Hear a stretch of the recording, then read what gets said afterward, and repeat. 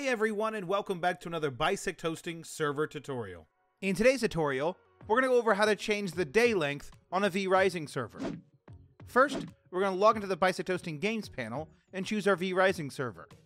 Next, we're going to choose the red stop button to stop the server.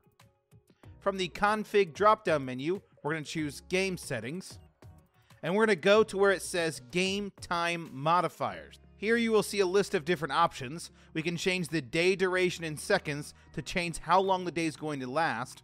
And we can change when the day starts and when the day ends by changing the day start hour and minute and ending on the day end hour, day end minute. Once we have these settings exactly as we would like them, we can choose the blue Save Content button.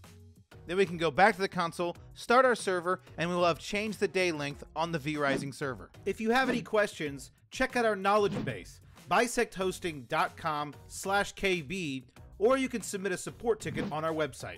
If this guide was helpful, make sure you hit that like button, subscribe for more content like this, comment down below which guide you would like to see next, and we'll see you around.